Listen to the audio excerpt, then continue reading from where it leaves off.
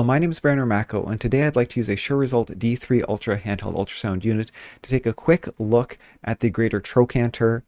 So in that location, we should be able to see if there's trochanteric bursitis. I'm putting those in air quotes on purpose because now we know that the problem is rarely an inflamed trochanteric bursa, and there's lots of bursas in the area, and you can have more than one of them with extra fluid in them.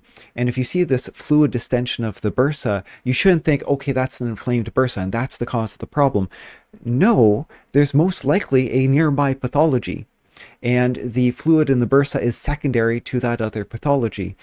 Typically, it's a gluteal tendinopathy. Now, I'll be taking a quick look at those tendons, but I'll caution you, I find the hip one of the more challenging regions to get a real good view and to really screen through those tendons carefully. So I'm taking a quick look just to show you can use this unit to take a quick look.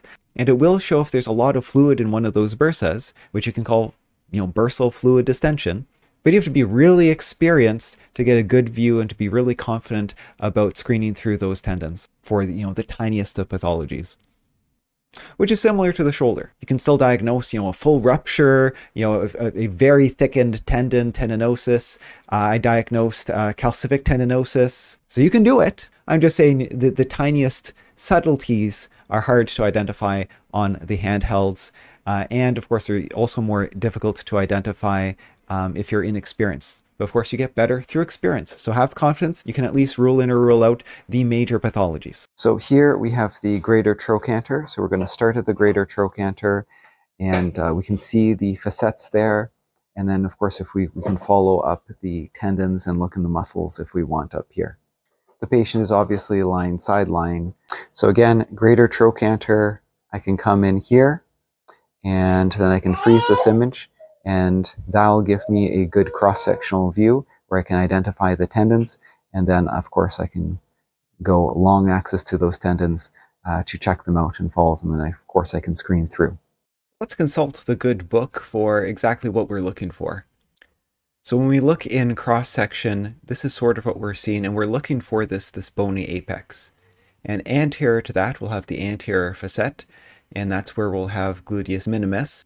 We'll have gluteus medius here, and this is gluteus maximus, and this is our tensor fascia lata, and these white sections represent the bursas. We have a lot going on, and we can't forget the IT band, which is here.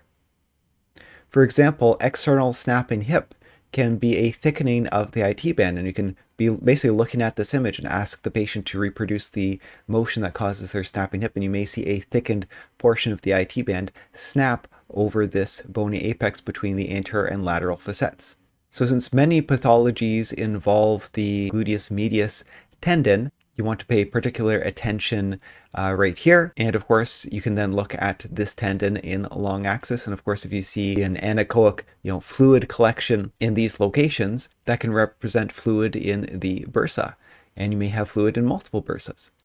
Here's a case of that calcific tendinosis. And so here's the anterior facet, the lateral facet. And what's that? And you can see shadowing. So it's a calcification of some sort. That's not supposed to be like that. Actually, as I continued the scanning, I did find a small fluid collection of the subgluteus medius bursa, and the tendon itself was abnormally hypoechoic and thickened, which is, that's your traditional diagnosis of a tendinosis. So here I am scanning the hip in transverse. I'm using a curvilinear probe. Now, in this hip, you can actually see that I'm only a few centimeters deep. Now, you might have someone that's 6, 7, 8 centimeters deep where you need the depth and the penetration of the curvilinear probe. In curvilinear probe, you have lower frequency, which gives you a higher penetration. But for this 2 or 3 centimeters, I can actually switch to the linear probe, which will be higher frequency and higher resolution. And for examining the fibers of the tendon, the higher frequency you can use, the better. So here I have the linear probe now, and I'm running at 10 megahertz. And I took off compound imaging because I find I prefer a higher frame rate than better images. And what we have here is we have on our left is going to be the anterior facet, and on our right is going to be the lateral facet. And if I take my transducer and go more over the anterior facet, I can then rotate into long axis and I can look at gluteus minimus. There it is. And if I go over the lateral facet, I can rotate and I can get gluteus medius tendon in long axis. Now right now, the tendon looks a little dark, but that's from anisotropy. You can see if I heel-toe the transducer, the fibers become bright. And of course, I can move the transducer and screen through the entire tendon. As I created these images of some of the common muscle knots I find, and there's so many people, I've saved so many people from hip surgeries because you find these muscle knots that recreate sometimes pain deep in the joint, and sometimes pain that is referred to down to the knee. Oh, it's my sciatica, and it's coming from one of these myofascial trigger points. And so I push on one of these muscle points and it's like, yeah, that's my pain. That recreates it perfectly. You hold pressure for 10-20 seconds, the pain going down, you apply more and more pressure. Every 10-20 seconds, the pain goes down, you apply more pressure. Sometimes they have more than one. But yeah, maybe a couple minutes of applying pressure, ischemic compression, and often you can reduce or eliminate these myofascial trigger points, and they'll get up and be like, oh, I'm cured. But keep in mind, these myofascial trigger points can return if you don't fix the improper biomechanics which may have led to them.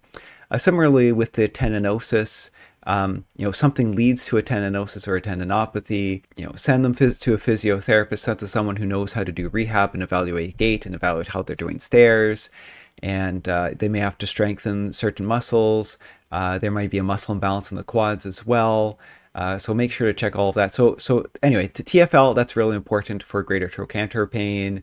And also here we have gluteus minimus and medius and gluteus maximus, myofascial trigger points. So Suresult would like me to say that if you're interested in one of their units, that they do their best in terms of the duties and taxes and shipping and getting it out to you in a timely fashion. And if you have any questions, just contact them through WhatsApp.